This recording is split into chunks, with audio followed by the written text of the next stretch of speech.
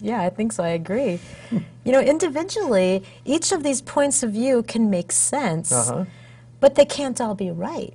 Sooner or later, we have to make a choice. How in the world can you blend such different ideas together? We do have to make a choice. It just needs to be an informed choice. You can't blend it. You can't have socialism and capitalism and libertarianism all at the same time. But we do it anyway, don't we? And Yes, we do. it's just at different times, and we do blend. And one of the things I tend to say is put it together and ask some key questions. One of the things people ask me, what do I do with this information, Steve? And I say it's 3 questions, and you got to start with 2 questions, then go to the third. The first question is, how do you feel about this? And I ask myself, how do I feel about this? I ask you, how do you feel about this? And I have to follow it up again, what do you think? Because thinking takes off the red glasses, put on the blue. Let me just try it out on you, Laura. What do you think? How do you feel about this? Aren't I supposed to ask the questions? I'm the interviewer. You are the interviewer. Steve, what do you think? Well, no, play with me. Okay. Tell me, what do you think? How do you feel about this? Well, I do like the people filter. People matter. But I guess you do need to step aside once in a while and think like an engineer or an accountant. And you also need to let go and, you know, and step aside and be like a butterfly. Yeah. And I think I do have a lot to think about with all this. Like I said, I think, yeah.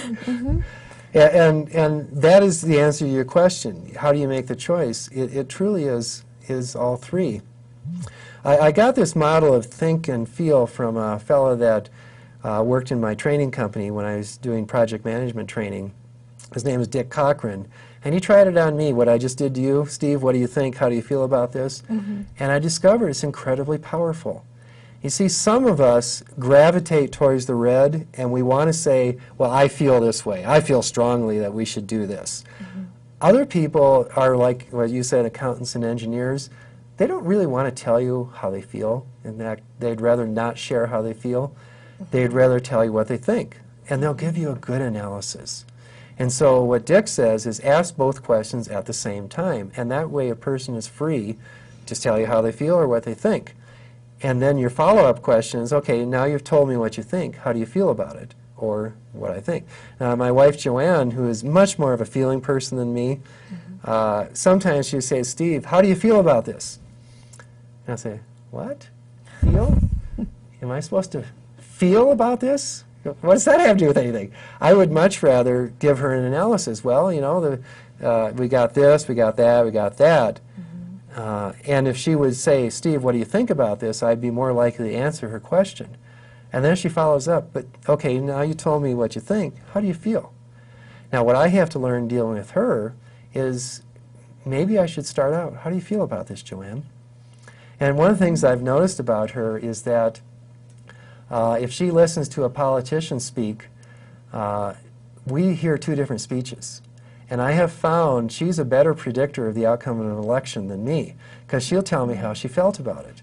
And I'll tell you an analysis of what was said. And obviously it's a combination of the 2. So you really have to look at both of these at the same time. But the other thing, I mentioned Dick Cochran said, what do you think, how do you feel? He likes to then follow it up with, where can this go? You see, thinking and feeling is very present. How I feel is how I feel right now. And where can this go has to do with what's over the horizon. And it gets you out of the present. And I find in a conflict situation, the conflict management, they always say, deal with the feelings. You know, when you do that, this is how I feel. Or they say, get pragmatic and put feelings aside and get logical. But what's really powerful, once you do all that, it says, where can this go? And if I'm unhappy with my wife over something, and you know, we all have relationships, and because I write on this, I say, Steve, you know, you got to ask that question. Where is this argument going? If I'm just repeating myself, it's going nowhere. So the real how-to, if you want to sum up this book, is ask yourself, what do I think? Ask myself, how do I feel? Then ask myself, where could this go? And it gets you out of the present into the future. Very true. I completely agree with that. And it also seems like you can use this in all areas of your life, not just leadership management. You can Right. use it interpersonal, all levels. It can definitely be very useful. Yeah, I said it's about leadership and management because that's what I do, but you're right on the nose, Laurel, that it's every day.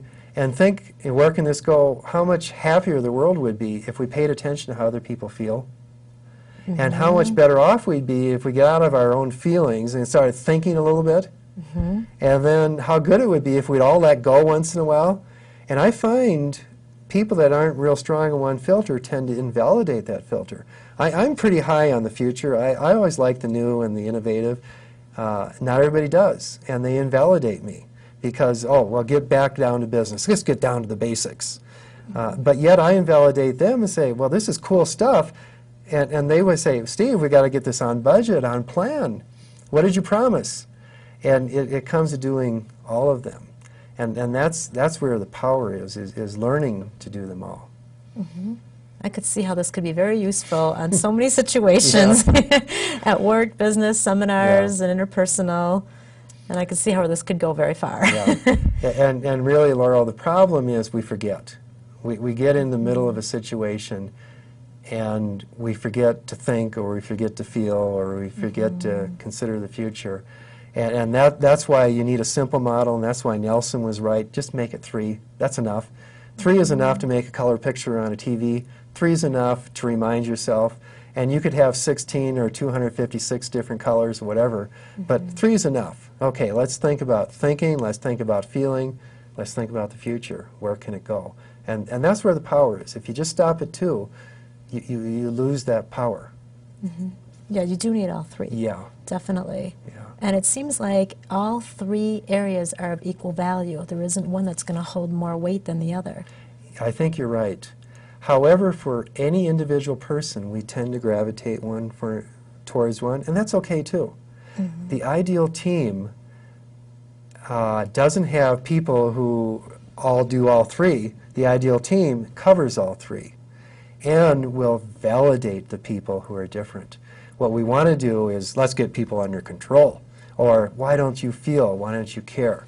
And so where I want to go with this is do all 3.